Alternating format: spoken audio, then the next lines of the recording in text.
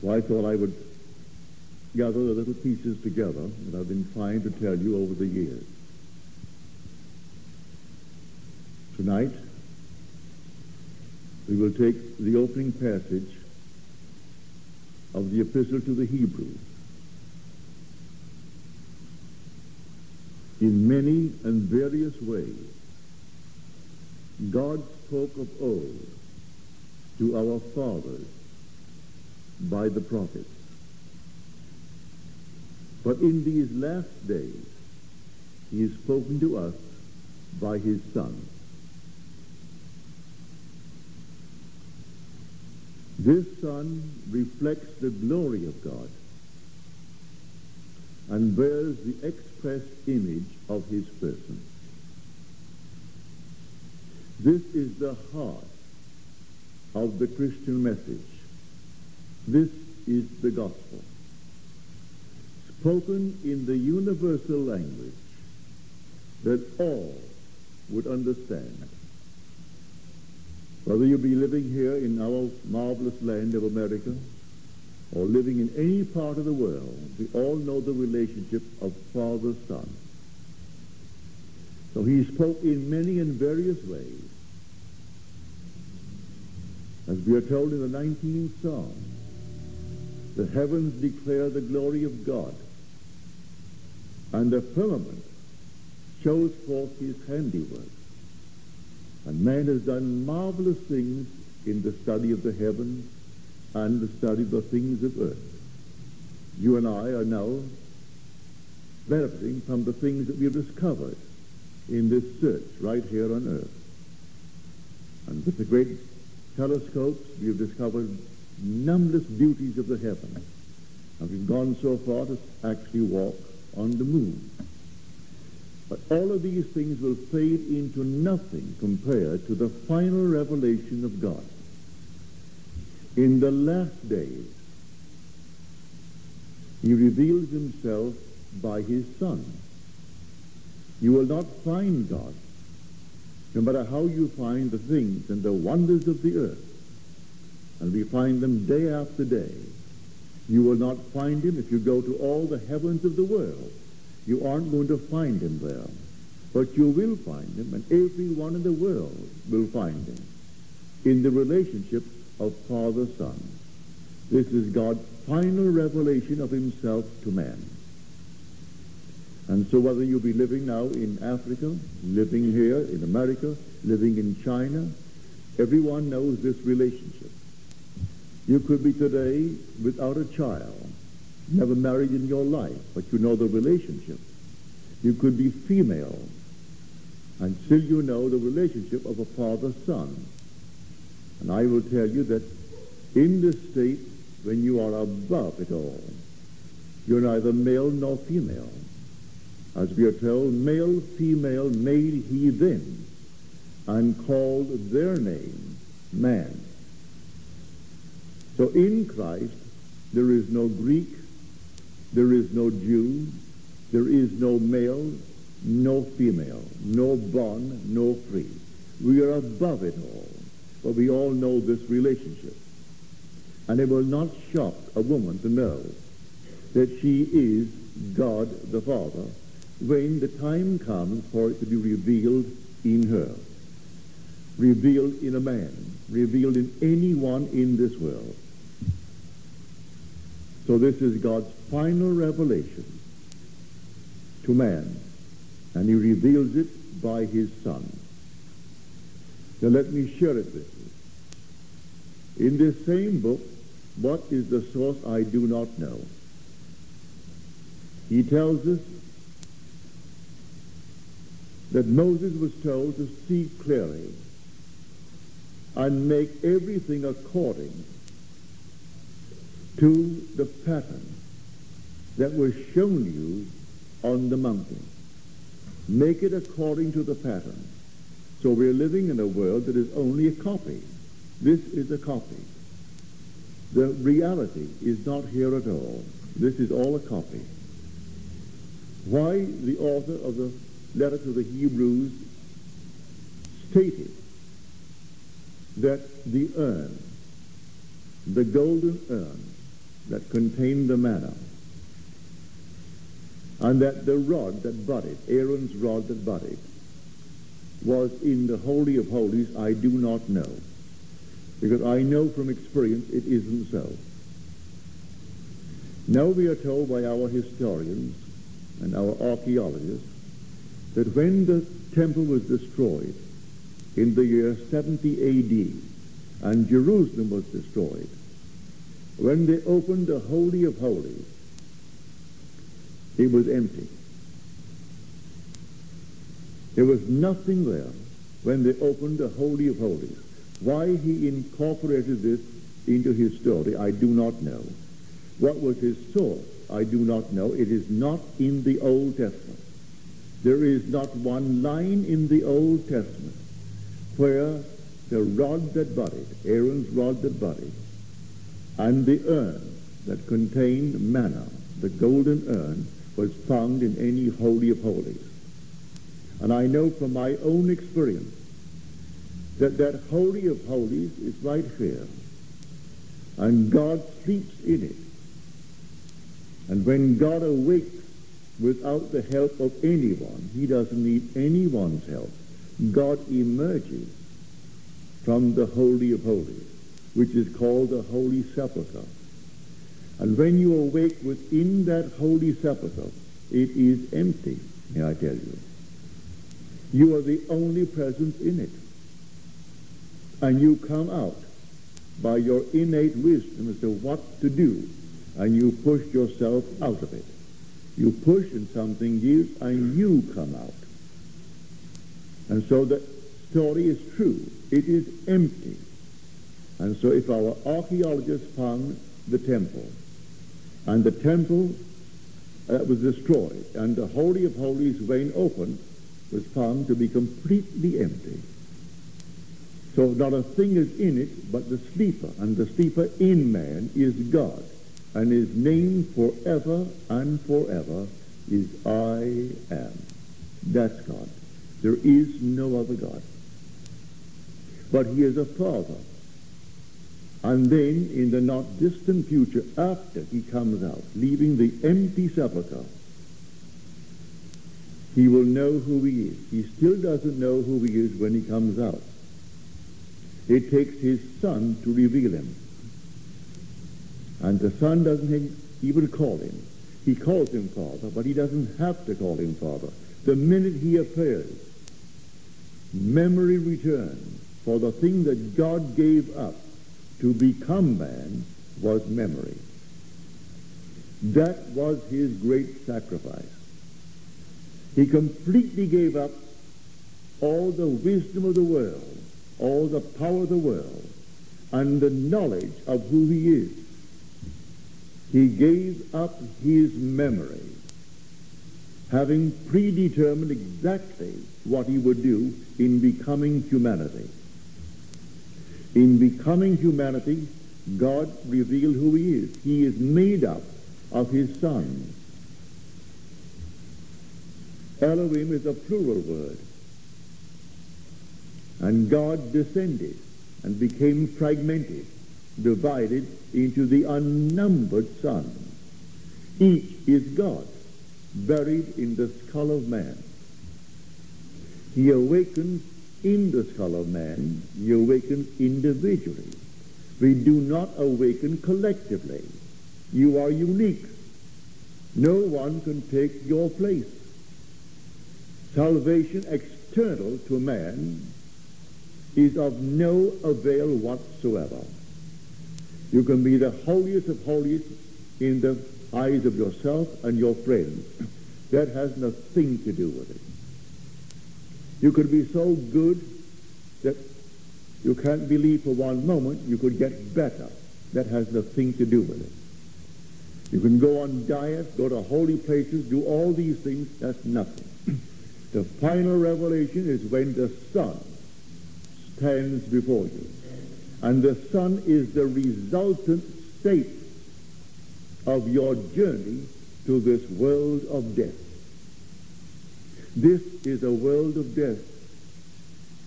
And God came down into death, buried in the skull of man, and overcomes death. And the result of his journey stands before him, personified as a son, the eternal Son. So in many and various ways, God spoke of old to our fathers by the prophets. But in these last days, he has spoken to us by his Son. That Son reveals you exactly who you are. You could be now the lady of ladies, unwed, and have never known a man. Makes no difference. In the resurrection, you are above the organization of sex, but you're not above fatherhood. And this Son is not begotten of sex. He is the resultant state of your journey through the experiences of this world of death. So when Blake wrote in Jerusalem, how they come forth from the furnaces, these are the furnaces, and how long, how vast, how severe the anguish, ere they find their Father, were long to tell. This is the anguish. This is the hell.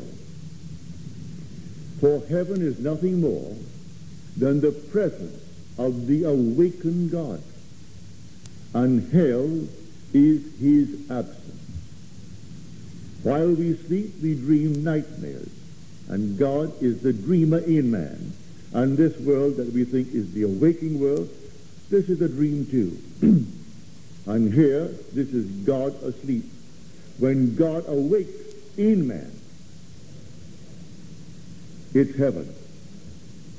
As he awakes, everything within his presence is made perfect. That I know from my own experience. That heaven is not a realm. It is a character. It is a body. And clothed in that body, no matter where you are, everything is made perfect.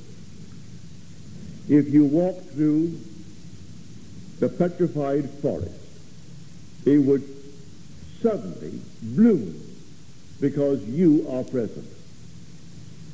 If you were in the desert, it would bloom. Nothing can stand in your presence that is imperfect. I know that from an experience at sea in 1946, when I was risen from within, and when they all sang my praise, Neville is risen, and clothed in this glorious, luminous body, I walked by, and thousands waited for me to come, and they were all imperfect, blind, lame, halt, withered, shrunken, you name it, there they were. I did not raise a finger to transform them. I had no compassion to transform them. I did not stop to do anything or to talk to one of them. I made no effort whatsoever, but clothed in the perfect body, as I glided by, every one was made perfect. Eyes that were missing came out of the nowhere and filled the empty socket. Arms that were missing came out of the nowhere and filled the empty shoulder. People who could not rise jumped for joy. And everyone was made perfect, and I didn't raise a finger to make it so. What made it so? I was in my body that is perfect. And everything has to be perfect in my presence. So I know heaven is nothing more than the presence of the risen God. And hell would be the opposite. When he is not risen, he dreams these strange dreams of death and decay. And whenever you are risen, and you will be, because he in you must awake. And when he awakes, you are clothed in your immortal body. And that is perfect. And you cannot be any place where it isn't perfect. If you went through hell, it will be instantly transformed into heaven. And heaven means harmony. Everything is made perfect, made right in your presence. So the final revelation is not going to be going to the sun or to the outside planets or finding more of the earth, marvelous as it is.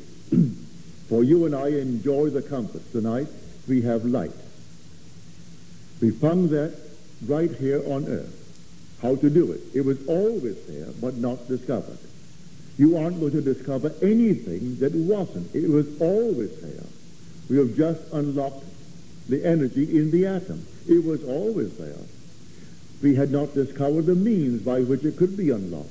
We never even believed it contained such power. All of a sudden, man discovers it can be unlocked. He devised the means to unlock it. And you and I enjoy all the marvelous things that man today is discovering on earth, as told us in that 19th Psalm. Not only the wonders of the heavens, declaring the glory of God, but his firmament shows forth his handiwork. And here is his handiwork. And day after day, we come forward with something entirely different, something new, making it an easier world in which to live, as far as the burdens go. But the final revelation of God is in his Son. And that's the universal language that everyone can understand.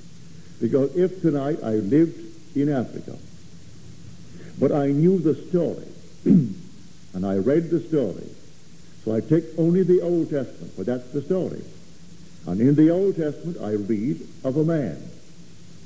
But as I read it, I think, well, now he lived 1,000 years ago, if I read it in the first century. For he's supposed to have lived 1,000 B.C. Living today, I would say, now he lived 3,000 years ago. So I don't associate myself with him at all. I was born and raised in the Christian faith. I call myself a Christian. I knew no other religion. I simply knew only what my mother taught me, what I learned in school, and I called myself a Christian. So I read the story, and Mother would read me these stories, but they belonged to a world that was thousands of years ago. And these men died. As far as I'm concerned, that was secular history, and they were of the past. Then all of a sudden, one night, here in Beverly Hills, sound asleep, my skull explodes. And standing before me as it explodes, and I am sitting at a table, and before me is David. And there is no uncertainty as to who he is. He is not a David. He is the David. He is the David of biblical fame. And he stands before me, and I know exactly who he is, and he knows who I am. And before him is the severed head of the giant Goliath, right on a table before me. And there he is leaning against the side of an open door. And I am looking at him. And I know I am his father. And he knows that he is my son. And here is this perfectly marvelous thing. 3,000 years went by, did it? And here it is contemporary. Then what happened? My memory returned. Memory returned. All that I read in Scripture was all about me, and I didn't know it. As told us in the 40th Psalm. In the volume of the book, it is all about me. But when you read it, don't think a man called David or one called Jesus is reading that book. Think of yourself.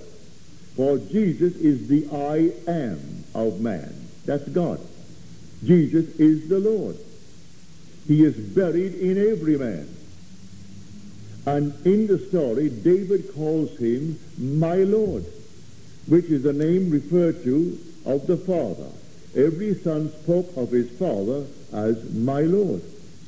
So you read the 40th Psalm, and because it was written 1000 B.C., you think, well, no, I'm not related. How could I be related to these characters of the Old Testament, and they were all Jews? And I call myself a Christian. And here is the only reality. I am the father of this great Jew called David. Therefore, I must be Jesse. And yet I had no change of identity. Then I look up the word Jesse, and it means Jehovah. It means the Lord. It means a self-existent being. That's what the word Jesse means. And Jesse is the father of David. And suddenly I am aware memory has returned. So the only thing that you gave up in your descent into this world was memory, and completely forgot who you are, that you may experience death and not pretend that you are man. You could not actually accomplish the adventure if you pretended.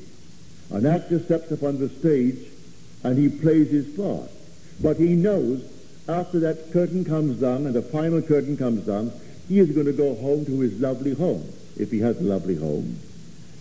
If he's a great star who's made money, he goes home to a fabulous home. But that's not the story. You have to completely forget that you are God to become man. And you have completely forgotten that you are God in becoming man. But all day long you call upon his name, and his name is your name. You say, I am. So who are you? And before you answer anything, you say, well, I am. And then you say, John so-and-so. I am Dr. so-and-so. But you precede it with I am, and that's God's name. But you don't know who you are until the very last of the journey. And that last is when his son comes into your world. And his son is your son. And then memory returns. And now you know that every child born of woman is the same being. It's God buried there. And everyone is going to have the identical son, not another David.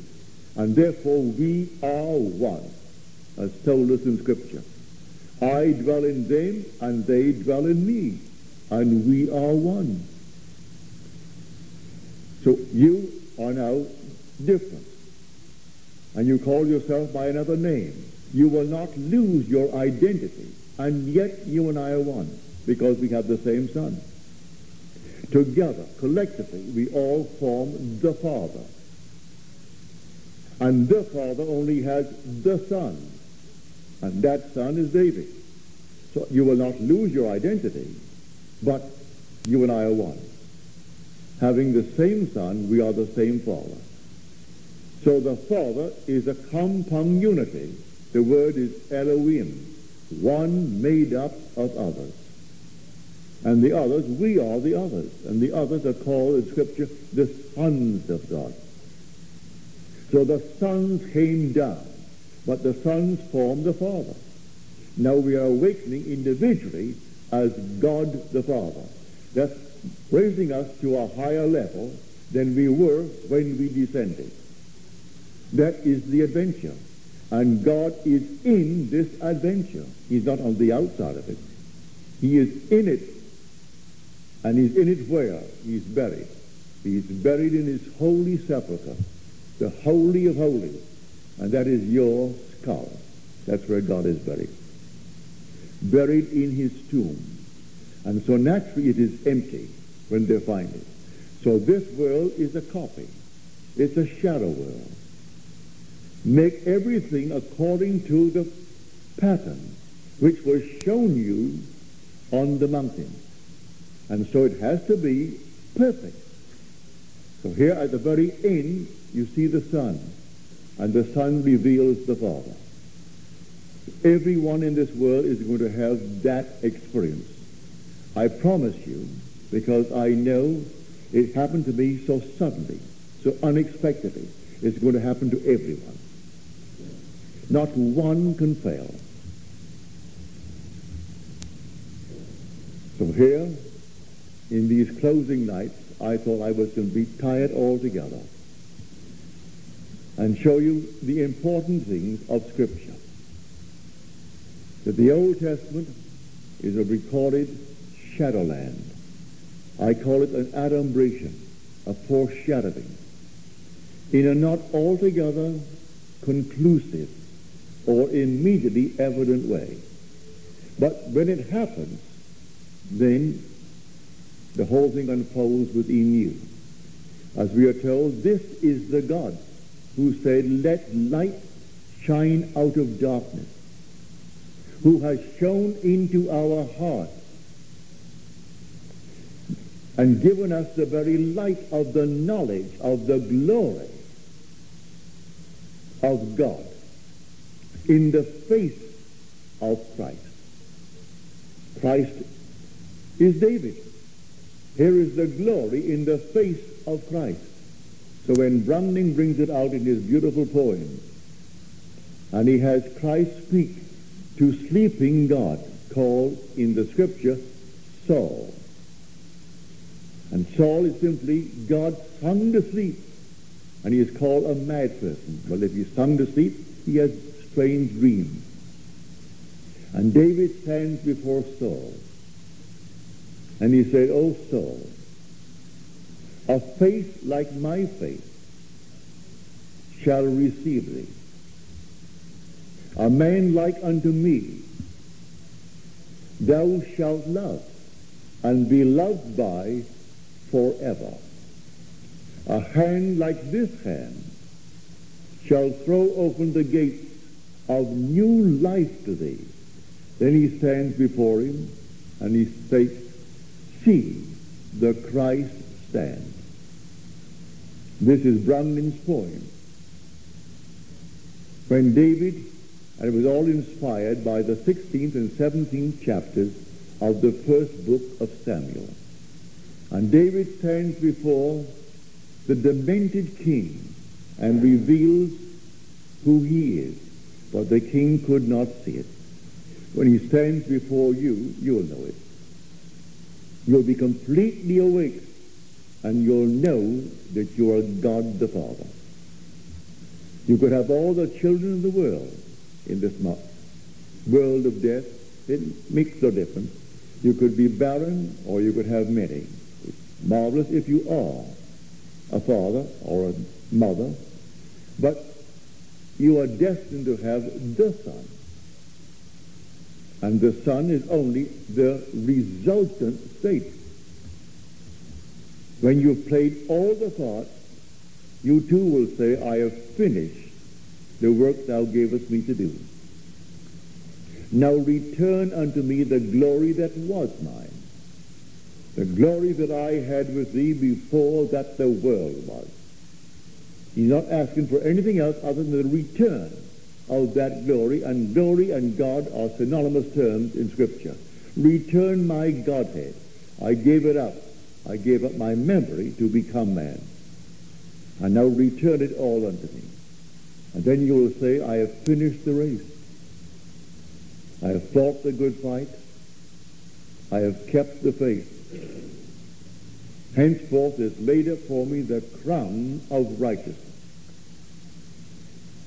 And everyone will be crowned with righteousness. And what is righteousness?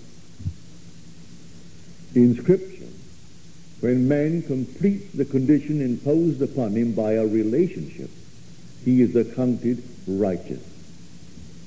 And that relationship is Father-Son. The minute it happens to you, you are the righteous being. And therefore you wear the crown of righteousness. No mortal eye can see it, but it is seen. It's only the crown. It's not a crown.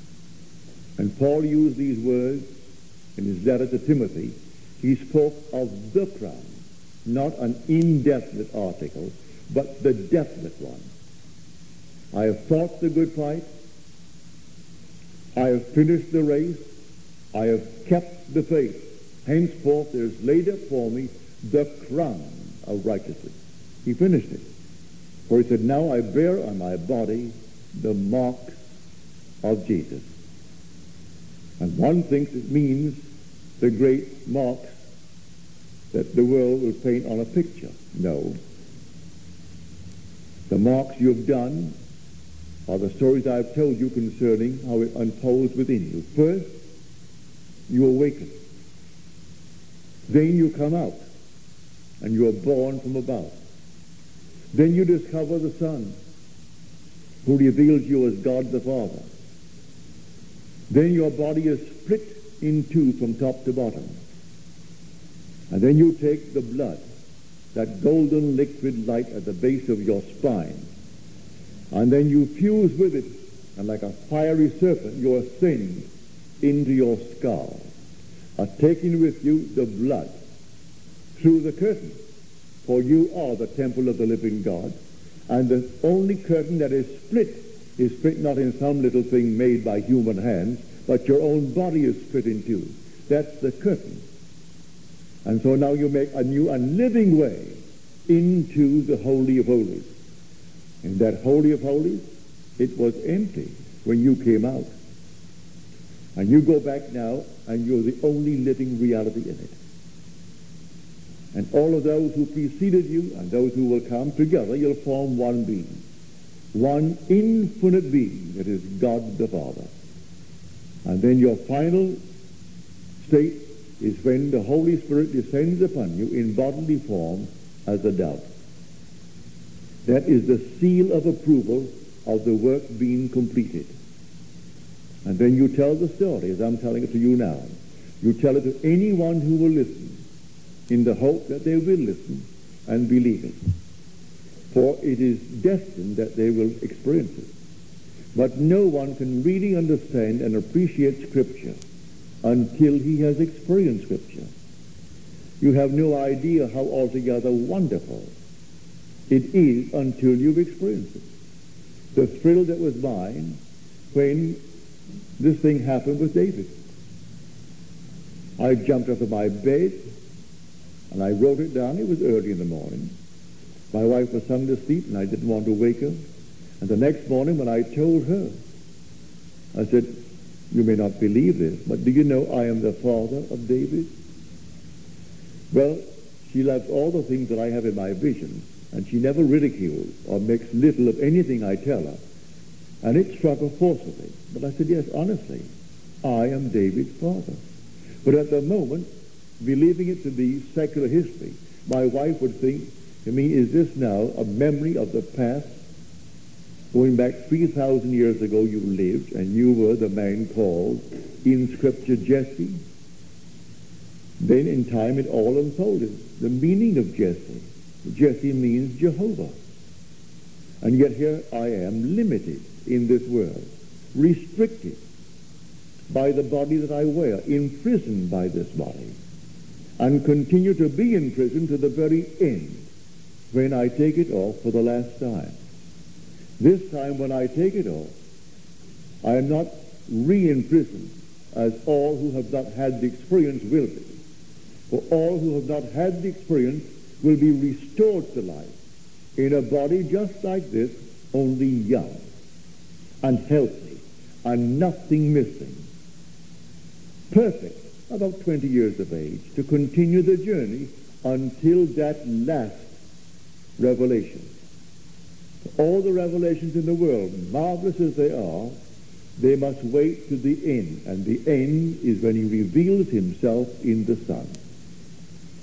So we are told, set your hope fully upon the grace that is coming to you at the revelation of Jesus Christ in you. The unveiling of Jesus Christ in you is the unveiling of the Father and the Son. Jesus is the Father. He who has seen me, said Jesus, has seen the Father. And the Son is David, who calls him my Lord.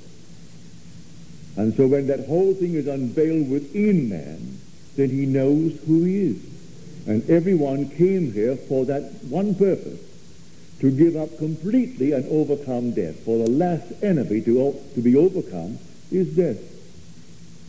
Really nothing dies anyway. For all are restored. Everything is restored by these eternal images that are forever in heaven. And they are restored by contemplating the image. But that doesn't mean the end. That's only restoration. Resurrection is something entirely different. That comes at the end. And after the resurrection, which is the awakening within the skull, comes the birth from above.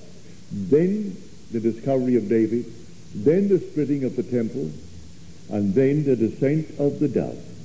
And these are the marks of Jesus upon the body that Paul said, I bear upon my body the marks of Jesus. He did not spell them out.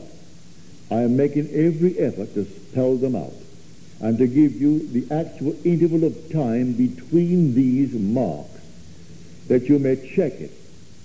It took me 1,260 days. Or you can say 3.5 months, or 3.5 years, pardon me, or 42 months. These names are all in Scripture. 42 months, 3.5 years, or times and half a time, or 1,260 days. It takes exactly 1,260 days. From the 20th day of July of 1959 to the first day of January of 1963 comes to 1,260 days. And that was the interval in which the whole thing happened. Other visions came after that, but they are not considered the marks. These are the marks that took 1,260 days. Now here, because we are at almost the end of the journey, let us go into the silence and give you a longer time tonight to ask questions if you feel like it. And let us go.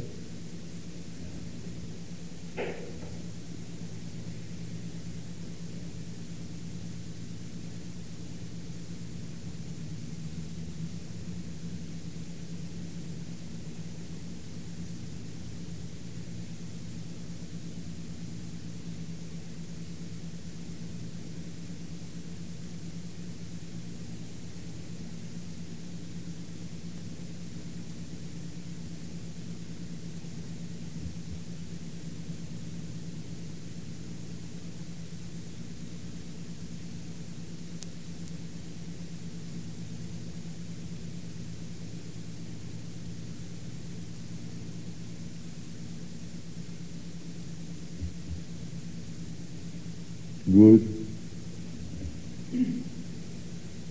Now, are there any questions, please? Yes, ma'am.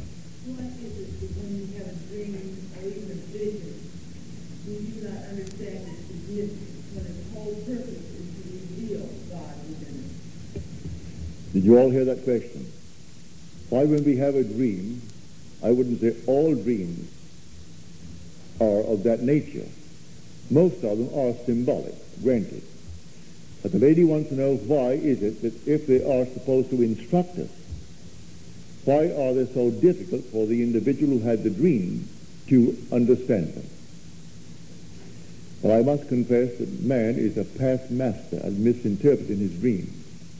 He tries to read everything into it, and it only has one central jet of truth. But he tries to give every little piece of the dream significance, and it doesn't have that. But we are told in the book of Numbers, the 12th chapter of Numbers, I will speak to man in a dream and make myself known in a vision. He reveals himself in vision, but he speaks in a dream. And some dreams are so simple they need no interpretation. Others need interpretation, as we are told in the 41st chapter of Genesis, when Pharaoh could not interpret his own dreams and the wise men could not interpret it for him. Then he took Joseph, and Joseph came and interpreted the dream, and as he said, so it came to pass. He understood the universal language of symbolism. And so all I can say to you is, well, make an effort, try your best, or ask someone that you trust who can interpret the dream. But don't try to read everything into a dream. Some are very simple. Others that seem simple may have a tremendous significance using the symbolism of the dream. If you want help in a book, don't buy these dream books. They are no earthly good. But there is a book put out today in one volume. I have it in two when it first came out. It's called The Language, The Lost Language of Symbolism by Bailey. And he shows you through the centuries, going back to pre-Christian days, the imagery that the Egyptians used and all civilizations prior. And it's a universal language. The animal world and what it means when encountered in a dream. And it's called the lost language of symbolism. Because it's universal. A man in China could dream of a dog, they have dogs. We dream of a dog, we have dogs. So it's not necessarily a dog, an animal. It has certain significance. And the actions of the dog. We all have horses, but everybody has a horse in the world. That is, all nations have horses. And if we do not have tigers in our land, we know what a tiger is like. And all these things are part of this one volume today, and it's a perfectly wonderful volume. It might help you in interpreting your dream. But he does speak to man in dreams, and he makes himself known in a vision. Your vision is just like this, you know, just as real as this. Where man is in control. Although he's automatically doing all the things, he seems to be in control of what is happening. And yet it's unfolding rapidly, but just like this.